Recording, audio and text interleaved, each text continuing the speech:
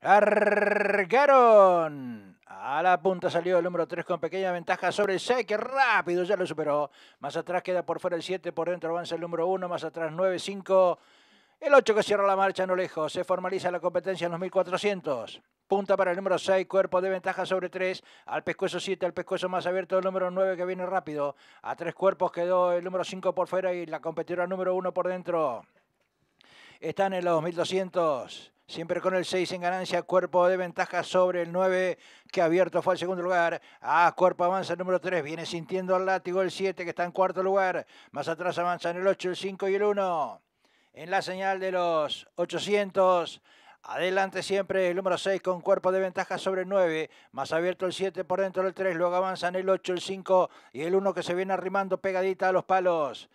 700 metros para el disco, siempre con el 6 en ganancia a la recta final.